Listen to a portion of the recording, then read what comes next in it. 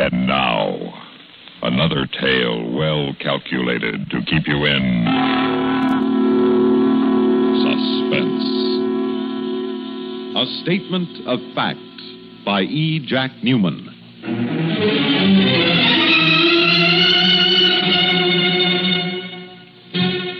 The most lurid of crimes is the crime of passion. No mere bank robbery or stock swindle can compete for newspaper space with a nice, juicy love nest murder. Our story concerns itself with a murder which criminologists would classify as a crime of passion. But in fact, it is just the opposite. A crime of no passion, a negative murder, committed because passion has fled and love was dead. A homicide without hope.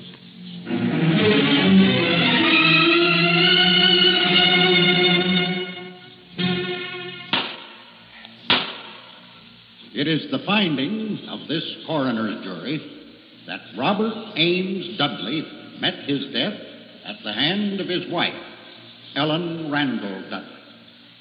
In view of the evidence, the jury recommends that said Ellen Randall Dudley be taken into custody and held for action by the grand jury. Well, Chris, just as you predicted. They couldn't have arrived at any other verdict. Now, all the police have to do is find her. She'll show up. An international beauty with a face as well known as a movie star's. How far can she get before she's recognized? Oh, a defendant that famous could be the making of the prosecutor who convicted her. You're reading my mind, John. But how could you... Easy. With a little help from a pal. Well, sure, I'd be glad to help, but what makes you think you can be the next DA? There are other men in the office with lots longer service. The man that gets to Ellen Randall Dudley first can be the next district attorney. Don't you realize that his name, yes, and his picture, will be linked with her in newspaper stories all over the world? Oh, sure. First things first. I'll have a warrant for her arrest issued by our office. And then you and I have got to use every pipeline we have into the police and sheriff's office. I want to know the minute she's picked up. Chris, I've watched you pull off some pretty fast deals ever since we were in law school, but... Fast deals? You hurt my feelings, John. I'm merely doing my duty as a servant of the people.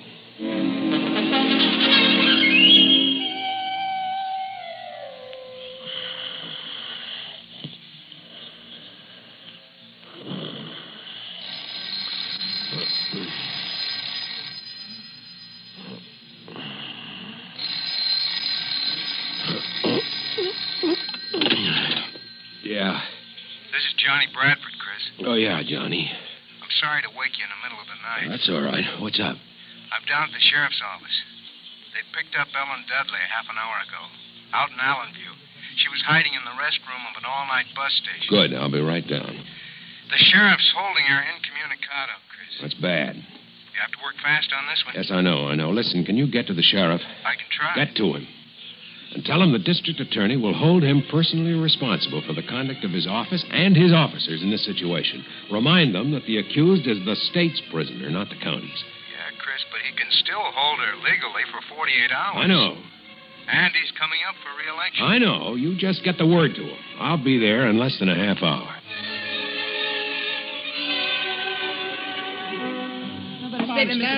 Sorry. No comment. Now, look, let me through, please. I'm sorry. I have nothing to say at this time. You didn't waste any time, Chris. I can't afford to. How did the papers get in on this? The sheriff called them after I told him you were on your way down. Publicity, huh? Every little bit helps during election year. You ought to know. Yeah. Where's Mrs. Dudley? In there with him. Where's she been these last 3 days? I don't know. She isn't talking, at least to me. Well, she'll talk to me.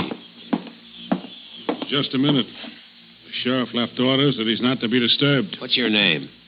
Deputy P.G. Thaler. Mr. Thaler, I want you to go and stand by that door over there. Huh? No one, absolutely no one, is to come through that door until I say so. I take my orders from Sheriff Morrow. Thaler, I want... Hey, I thought I told you I didn't want anyone around here. Good morning, Sheriff. Who are you? Dale Christian, Deputy District Attorney. Oh. Yeah, Mr. Bradford here said you were on the way down. Now, we can handle this situation all right, Mr. Christian. Is Mrs. Dudley in there? Yes. Is she guarded? No need to Get in there, try to- John. Don't take your eyes off her. Right, Chris. Now, look here. Now, you look here, Sheriff. You're going to do as I say. Just a minute there, Bradford. He has no right to go into my office. He has every right to go in there, and I'll show you why. Here. See this? Yeah? It's a warrant issued yesterday afternoon for the arrest of Ellen Randall Dudley. When you see that seal and that signature, your authority is automatically superseded. No one comes in here and tells me how to run my job. I'm telling you. You're trying to get your name and picture in every newspaper in the country at the expense of this case, and I'll have no more of it. Now, this is no pressman's holiday. If you have any brains at all, you'll take Mr. Thaler here and go outside and get rid of those reporters as fast as you can.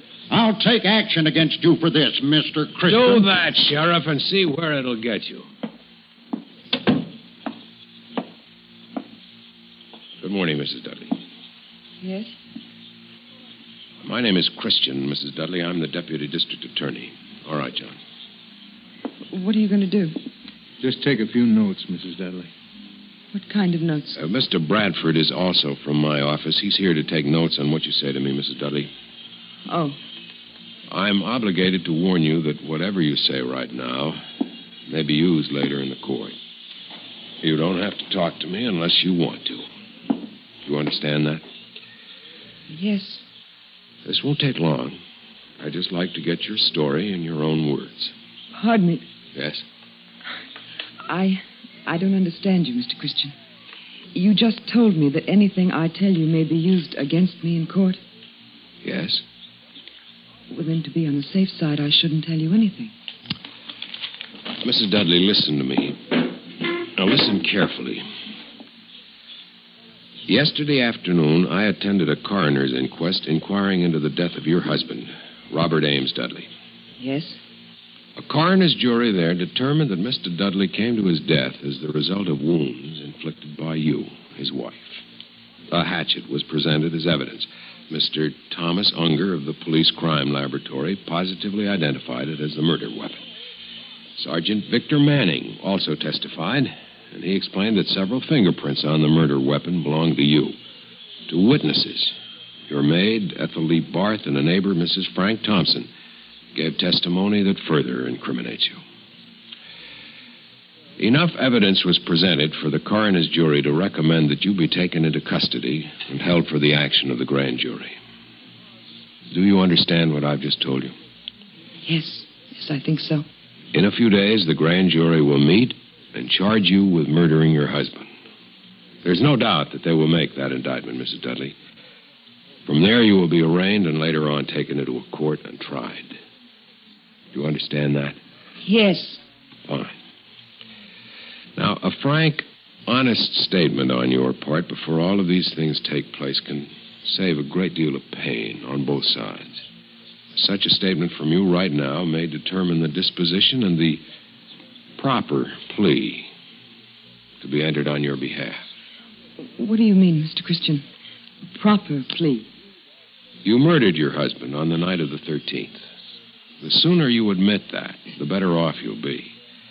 You make a full confession, you sign it, you enter a plea of guilty, and I promise you I'll do all I can for you with the court. Okay? Suppose I don't admit anything. Then you can expect no clemency. And that, of course, is entirely up to you, Mrs. Dudley.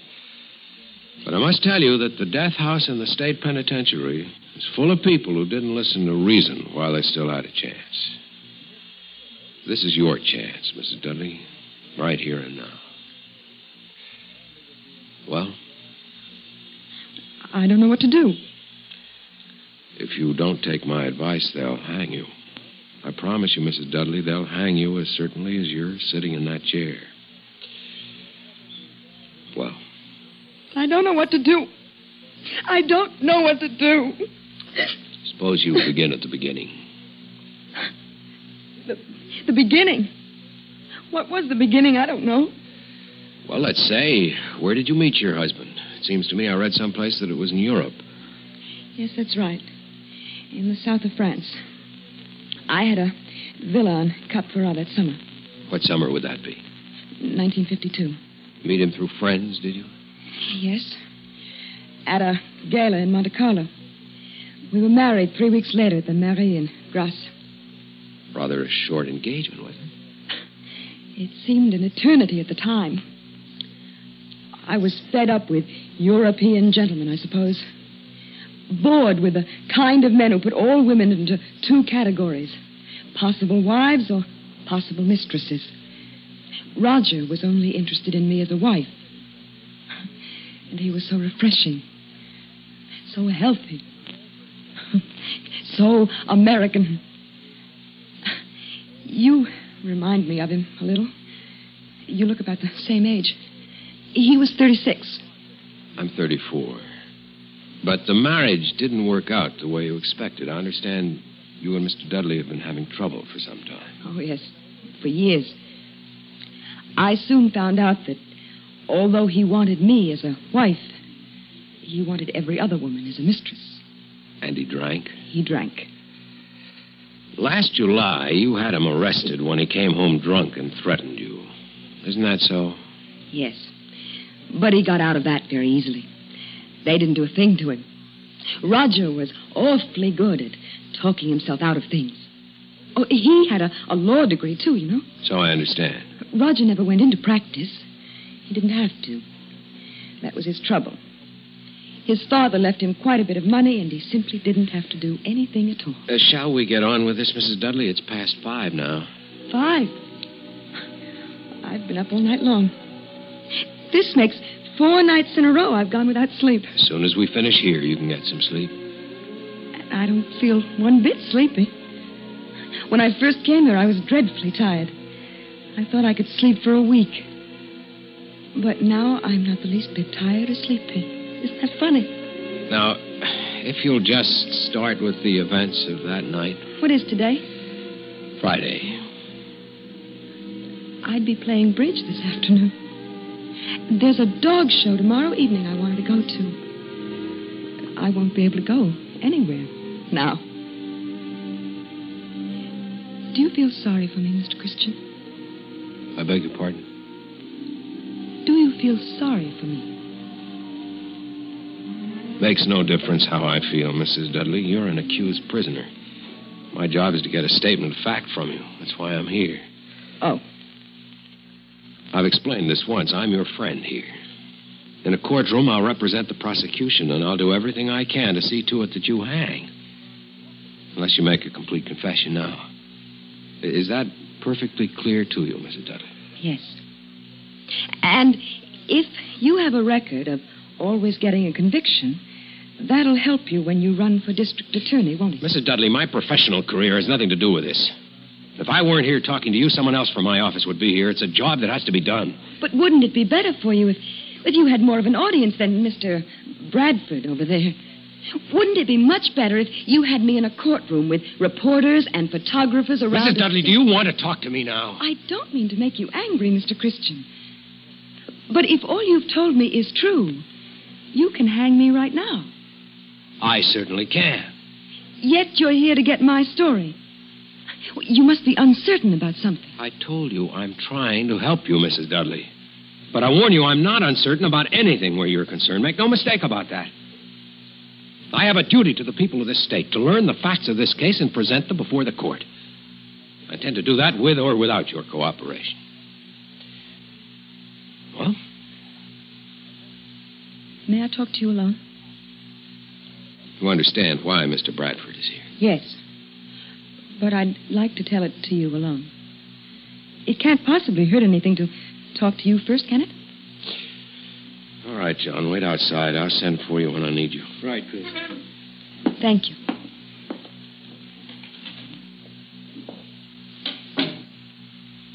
All right, Mrs. Dudley. We're quite alone. What do you want to tell me? I killed my husband. Very well. Tell me how it happened.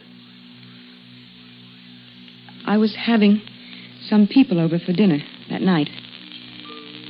I was busy in the kitchen with the maid fixing dinner. When Roger came downstairs, I asked him to do a simple thing. Just a little thing. I asked him to start a fire in the fireplace. It was pretty chilly out, and a fire always made that room look so warm and nice. Have you seen my house? Yes, Mrs. Dudley.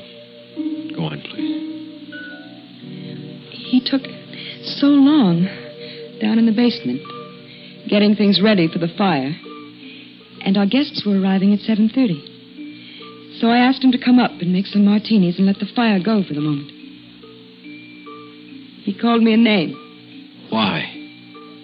I never knew why he did things like that. I went downstairs to ask him why he was so angry. And he called me another name. It wasn't just the name or him being angry. It was all of those things he had done to me before. The arguing and the fighting, the insults. When he started up the stairs, I picked up the hatchet and I hit him with it. He fell down. Then what did you do? I ran upstairs, I put on my coat, and I left the house. Where have you been these last 3 days? I never left Allenview. I had a room at a motel last night. Then I thought I'd better get away. Go east, maybe. But somebody recognized me at the bus station. Did you ever think about killing your husband before this? Oh, yes. Did you know you were going to kill him when you went down to the basement?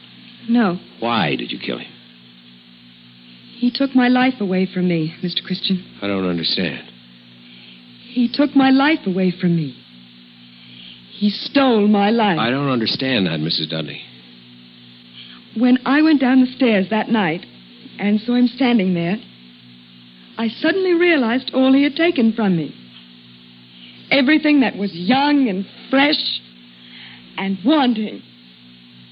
And I despised him for it. So I killed him. But why did you have to kill him? You could have divorced him, left him. Don't you see what he had taken from me, Mr. Christian? There was nothing left for him to steal from me, or nothing left for me to give to another man. Are you married? No, I'm afraid I've been too busy. Well, then you wouldn't know what a man can take from a woman if... Mr. Christian, am I someone you'd want to be married to if this terrible thing hadn't happened? Am I someone you'd be proud to have for a wife? You might be. That's all a woman needs. To be wanted. Am I old and ugly, and unattractive? Am I shallow or flighty? Then look at me, Mr. Christian. I am. No. So stand up, please. Look at me. Close. Yeah. Would you want to be loved by me? You're very beautiful, Mrs. Dudley. Have you any idea what it means to be a beautiful woman, Mr. Christian? To be admired by every man and envied by every woman, and never to be sure why? Oh, how many times have I heard those words, I love you. I wondered what they meant. What was loved? My face? My figure? My artificial makeup? My Balenciaga gown? Or me? Maybe you can give me the straight answer, Mr. Christian. I haven't been able to get to the hairdressers recently. I've run out of lipstick. I'm afraid that this suit needs pressing. Would you want to be loved by me, Mr. Christian? Yes. Yes, I would. Well, I was nothing to Roger Dudley, nothing.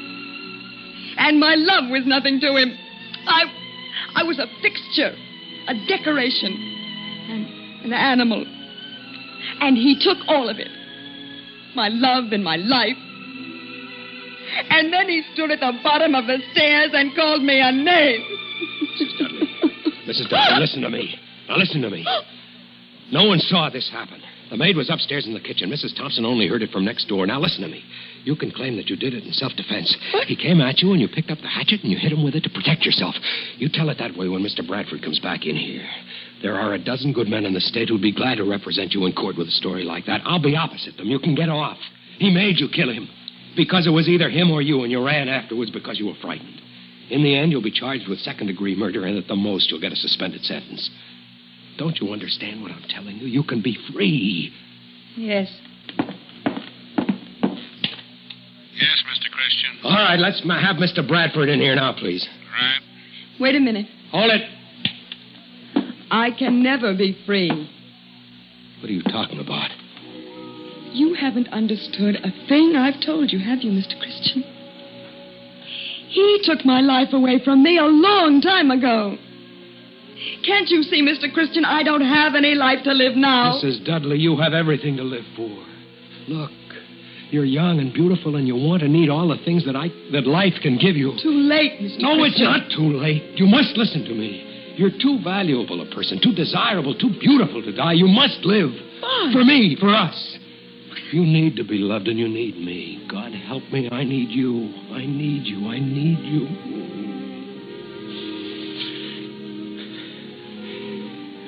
A few minutes ago, you were telling me about your duty to the people of this state, Mr. Christian. Tell me about it now.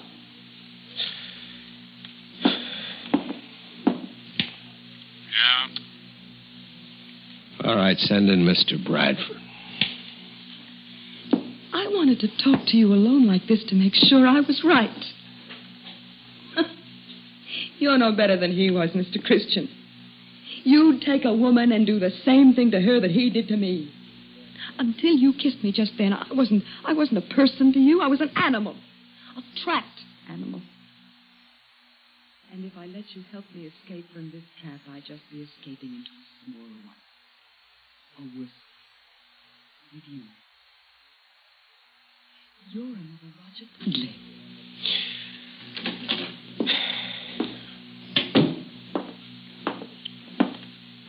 Okay, Chris? Chris? Are you ready to make your statement of fact, Mrs. Dudley? Yes. All right, John, take it down. From the beginning, Mrs. Dudley, just as it happened.